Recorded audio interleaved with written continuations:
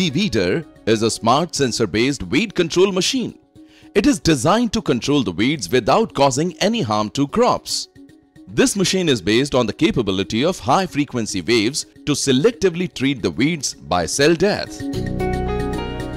In our E-Deweeder, we do have two mechanisms that are mainly making the process of deweeding non-chemical. The first one is weed detection.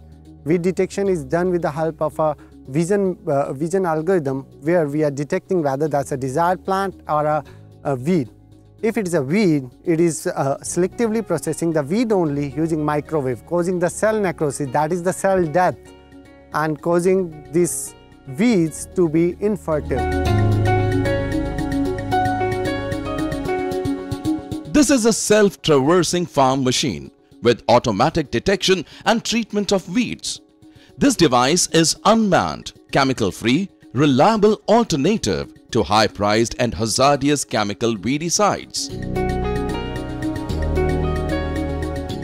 So, the crop yield enhancement is being done with the help of our E-Deweeder by treating the weeds selectively using microwave.